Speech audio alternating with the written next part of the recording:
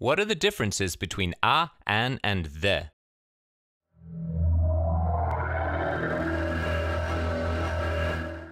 The is used for the one thing that we know, and a and an are used for one thing among many.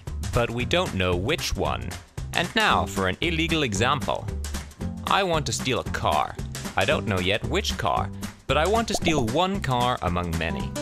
Now I choose a car, so I decide to steal it. I break into the car, and we say the car because we know which car. Then I start the engine, one engine, and we know which engine. Now I steal the car.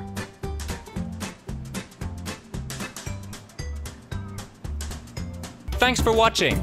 Click one of the videos to the left to watch another video or to watch this video again. Click subscribe so you can be one of the first people to watch the latest videos.